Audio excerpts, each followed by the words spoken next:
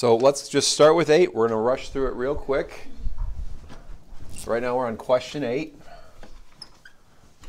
And, that's pages 16 and 17.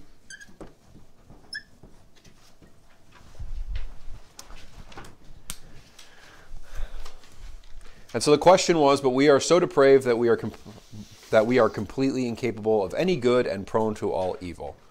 And we had Genesis 6:5.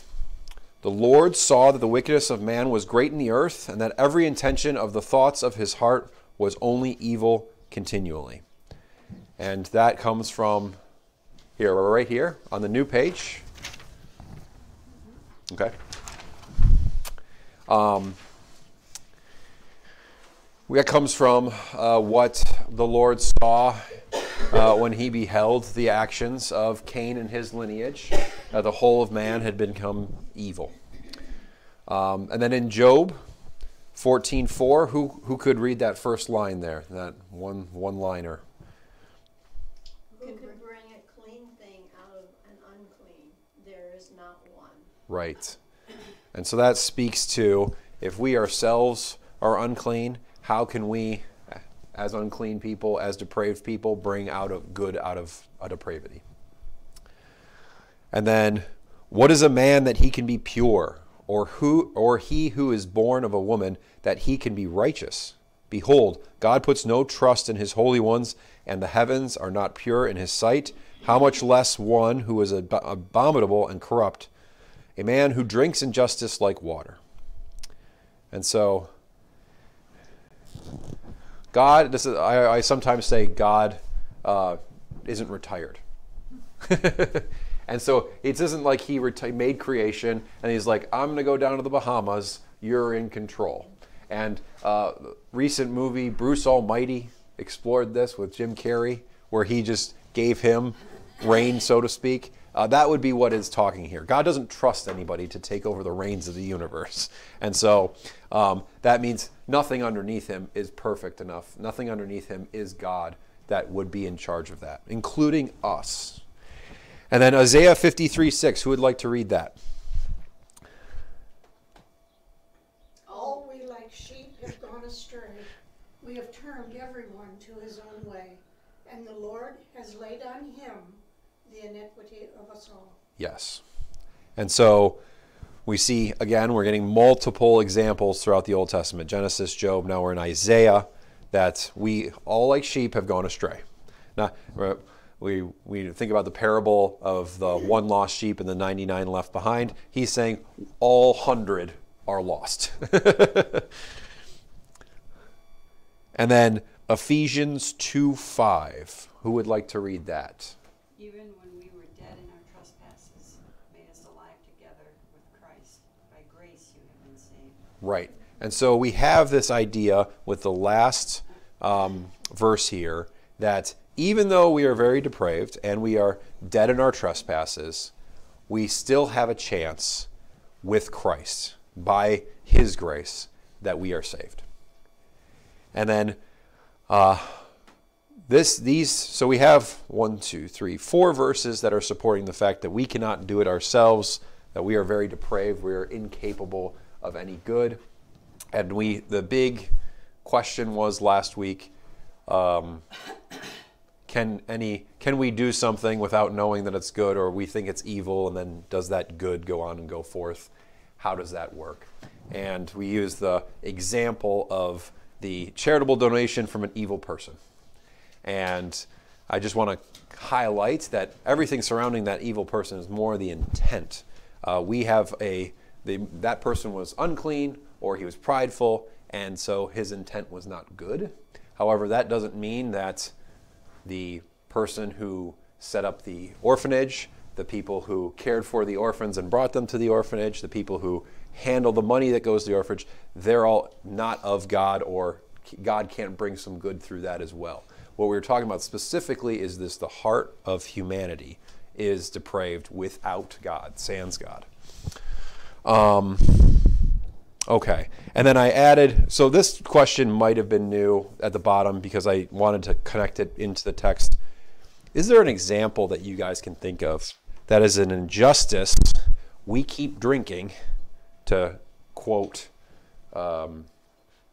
Job 15, 14 through 16, a corrupt man who drinks injustice like water. What is an injustice we keep drinking in today's world? Is there something we keep returning to that we really shouldn't, but no matter how much we get down the road of history, no matter how much we learn, no matter how much we are burned, we continue to do that?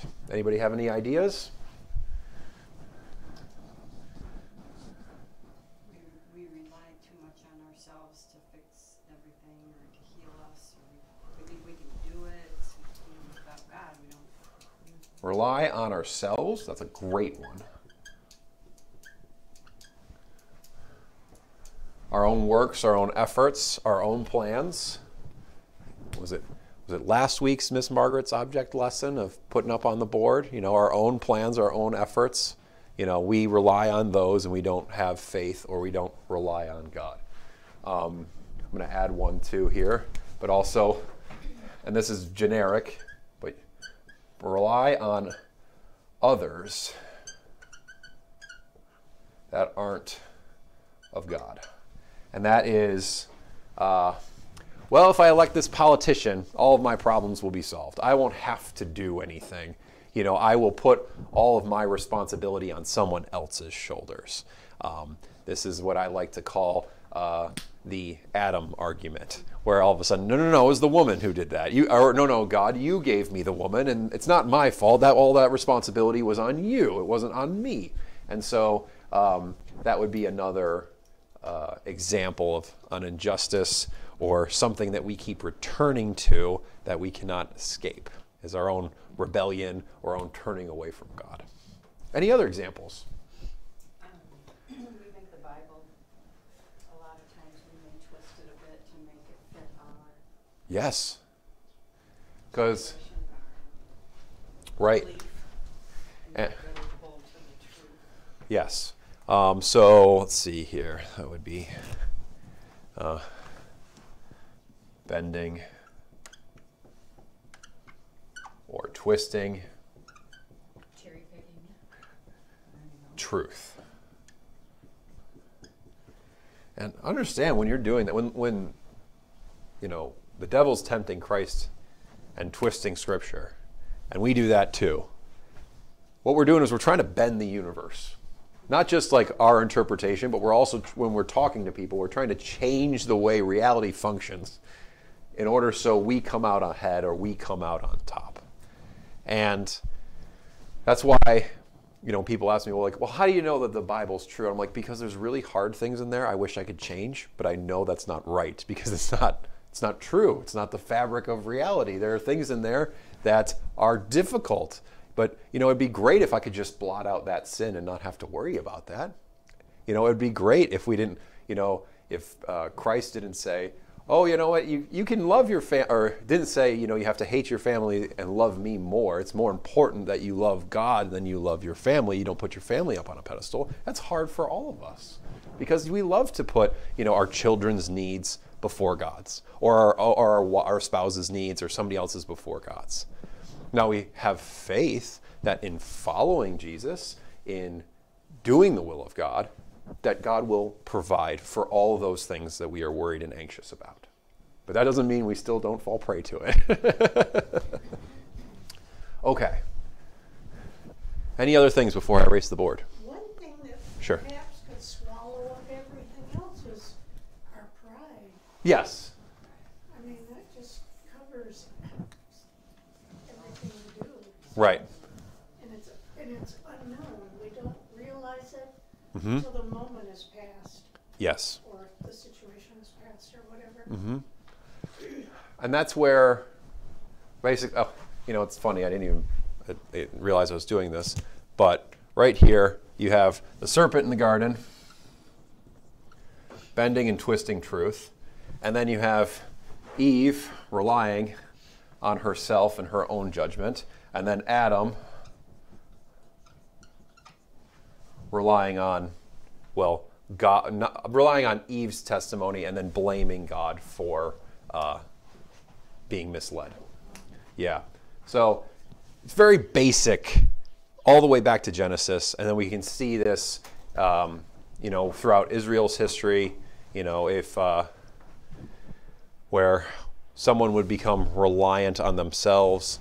I'm blanking on the king right now, but he thought he could go into the Holy of Holies. He didn't need to follow the Levitical rules, and so he thought he could do it under his own steam, and so he was cursed. His kingdom fell. I'm pretty sure he got leprosy. So that would be an Old Testament example. But yeah, we drink injustice all the time, and pride definitely is a factor, and the way it manifests comes out in different ways. But yeah, great point. Anyone else? Oh, there's my eraser.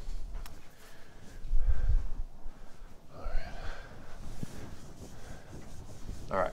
We're going to put question 8 to bed, and we're going to get on to 9 because I don't want to spend all this time on recap, but I wanted to make sure we got through